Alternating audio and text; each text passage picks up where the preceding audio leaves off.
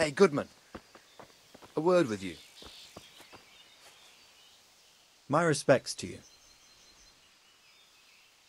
Do you want something? I do. And you look like the kind of fellow who knows a thing or two and wouldn't mind a bit of work that's not entirely, well, honest. What's it about? I'm looking for someone who knows how to dip her pockets.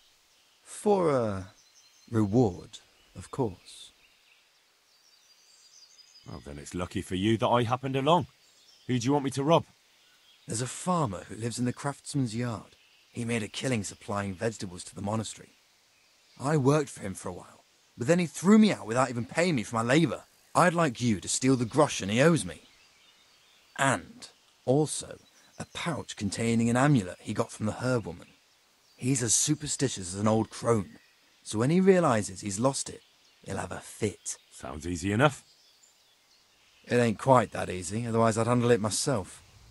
That fucker don't trust no one, and he's always looking over his shoulder. If you manage to nick his pouch and his coin, you can keep the groschen as a reward. Take care now.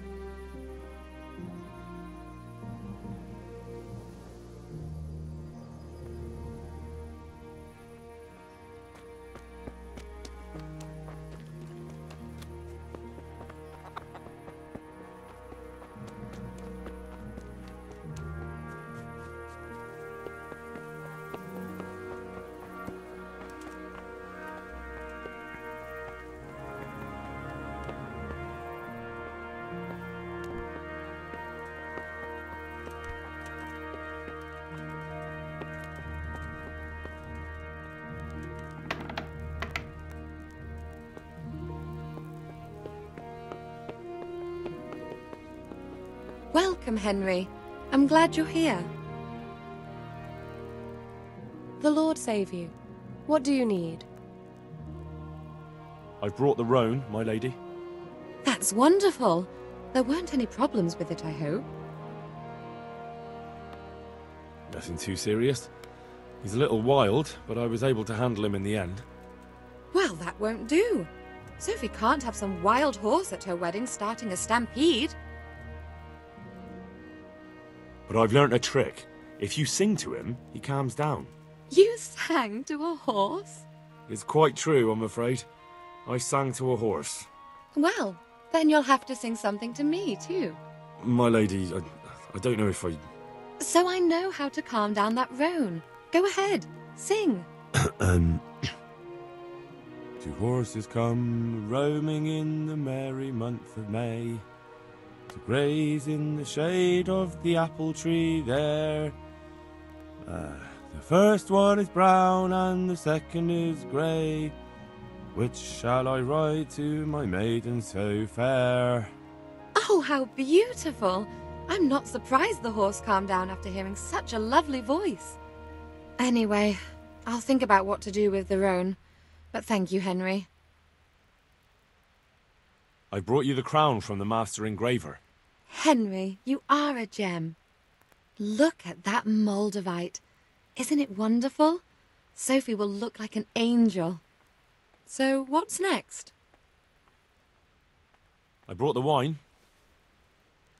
Wonderful, wonderful. No wedding is complete without good wine. Find somewhere here to put it down. I'll send for a servant to bring it later. I hope you had no problems acquiring it. Problems? Huh. I don't know the meaning of the word. As if I didn't know you. What can I do for you, my lady? Nothing. You've done enough. And now I'd like to reward you. That's not necessary, my lady. You taking the time to see me is reward enough. Come now, Henry.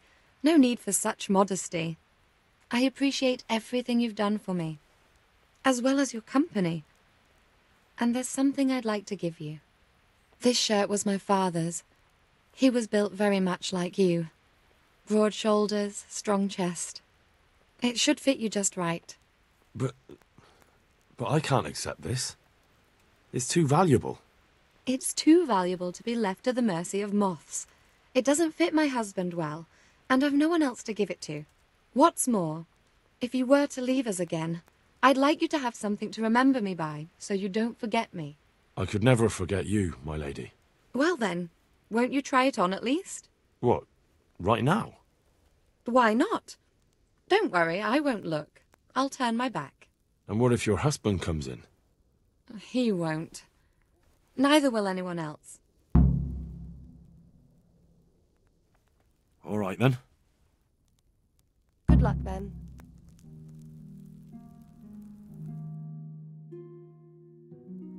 I feel truly blessed to have you here.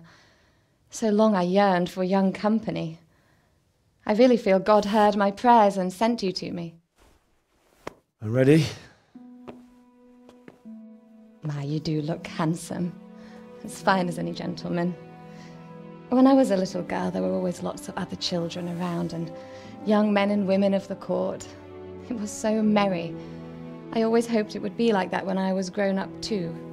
But it was not God's plan. You and Sir Divish had no children?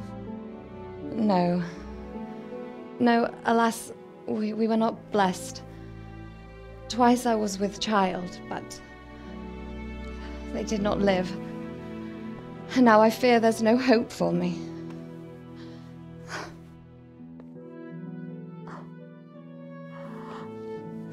My lady.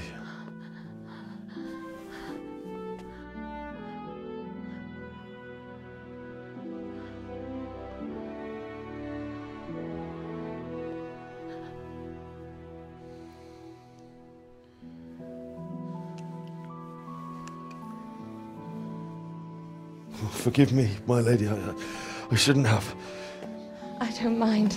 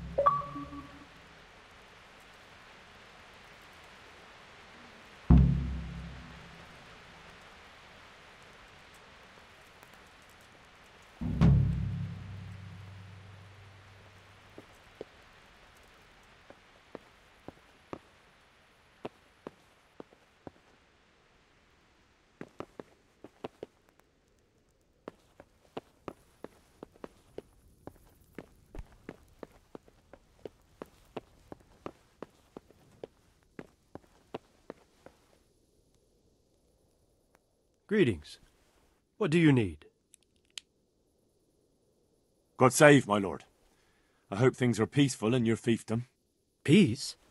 Peace is rare in these times. But right now I'm more troubled by politics than warfare. What's wrong?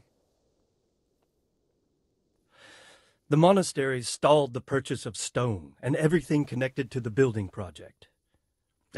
And now I find out it's because of the quality of the stone blocks, or so they say. I don't believe a word of it. It looks like profiteering to me. What do they say is wrong with the stone? Supposedly there was an accident when one of the stone blocks broke loose, fell, and killed someone. But the quarrymaster swears by all the saints it isn't possible. He says he sends only the best stone, and I believe him. He's reliable and an experienced quarryman. Profiteering? What's the monastery trying to accomplish? To lower the price. What else? We've already given them a fair price, and they still delay with payment. Or worse. Worse? You mean they'll stop paying completely? You could put it that way. They're looking for an excuse to back out of the contract and find another quarry where they'll be able to secure a more favorable deal. And is anyone dealing with the problem? Well, my chamberlain is in charge of it, as always. But all he's done is send them a letter. He says putting more pressure on the monastery could provoke them. Those are his words. So there's nothing else that can be done? I don't know. I've been thinking about taking a more direct approach. But I expect the chamberlain won't even hear of it. He'll just keep on sending them polite letters and hoping that does the trick. I could help with this. Do you think this is a job for you? You aren't even in my service. I do serve Sir Radzig. He knows he can rely on me when he needs me, and I've never let him down. This is true. So do you want to go to Sasol and ask about the stone? Yes, I'll do it. Good. I'd like you to ask about the stone and keep your ears open.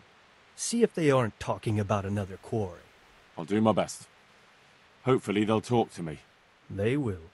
You ride in my name, so don't forget to remind them of it. Farewell.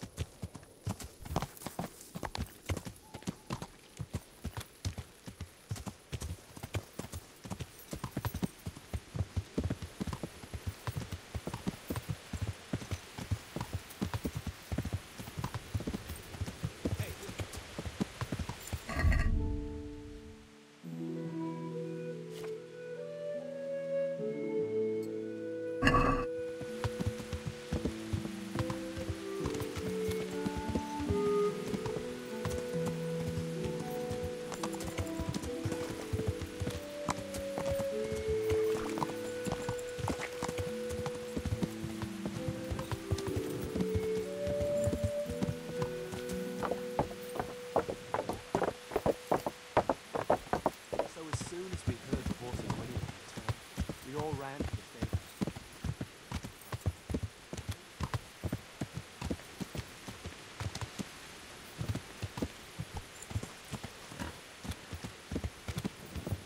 I don't know how I managed to escape alive.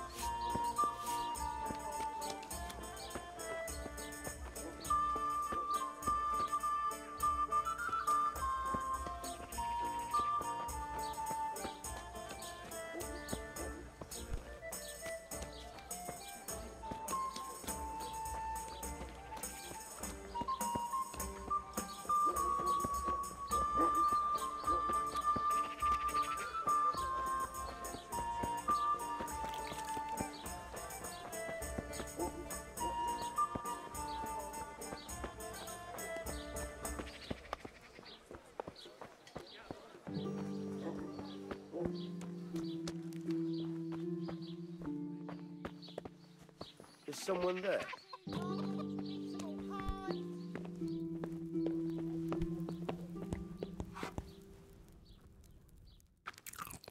Hey, what are you doing here? Clear off quick, or I'll have you thrown out. What's...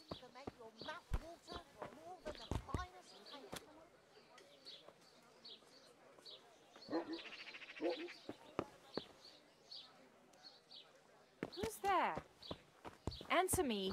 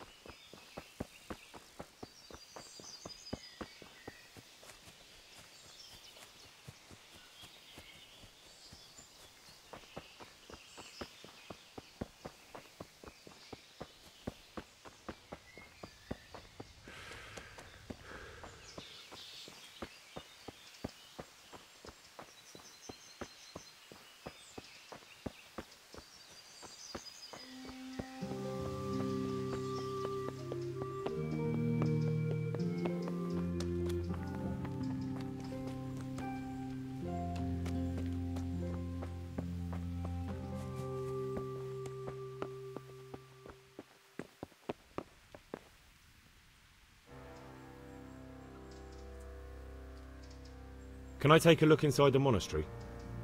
What's got into you, boy? The grounds inside the monastery belong to the monks of the Order of Saint Benedict. No others shall pass. I've been sent here from Talmberg. I'm to speak with the one responsible for construction. That'd be the master builder. Or with our brother, the overseer. What matter is it you're here about? It has to do with the stone for construction. Ah, then that's a matter of supply. You'll want to talk to the overseer.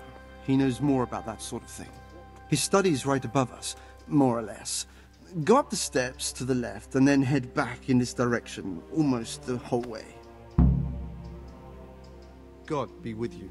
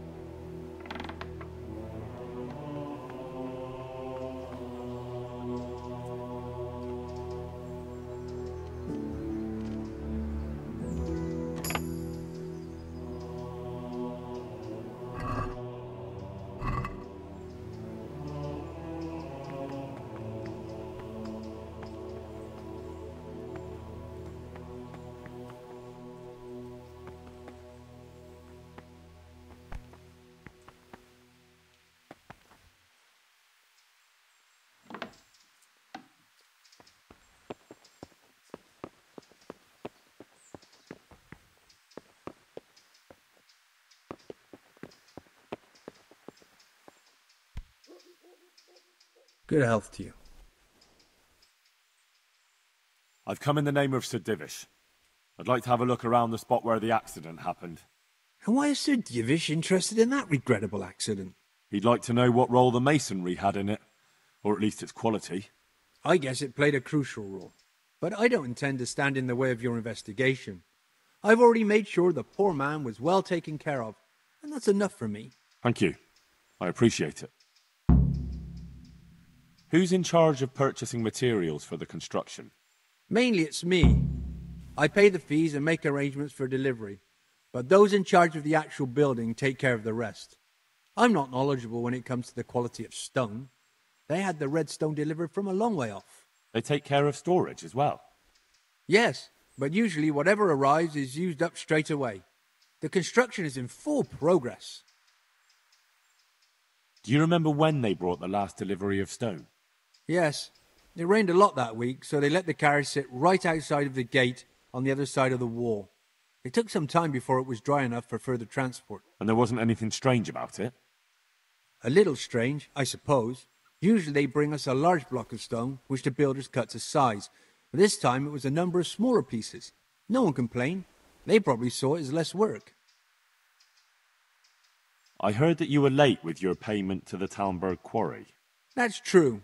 We ourselves had late payments, and it took some time before we gathered enough money to pay. But that's happened in the past. Good luck to you.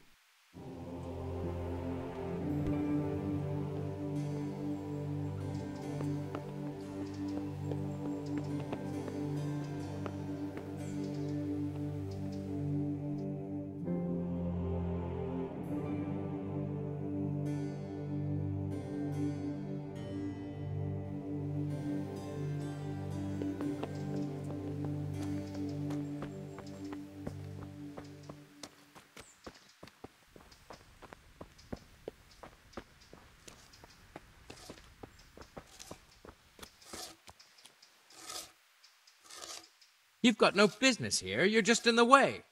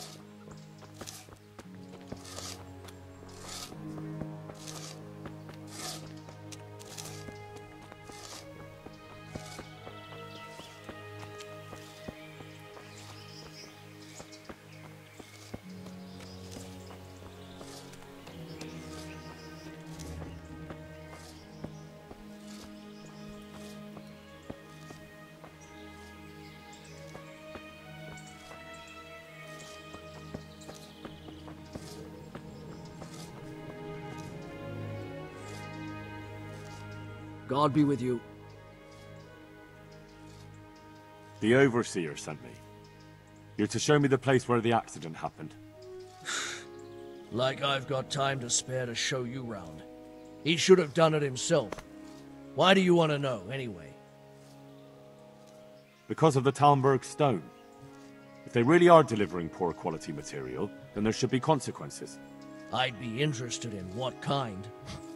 But I'm guessing the Overseer likes the idea of cheaper stone, right? And have you noticed anything else going on? Of course. It's a construction site.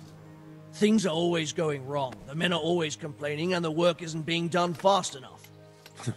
So it's just like any other building work? Essentially, yes.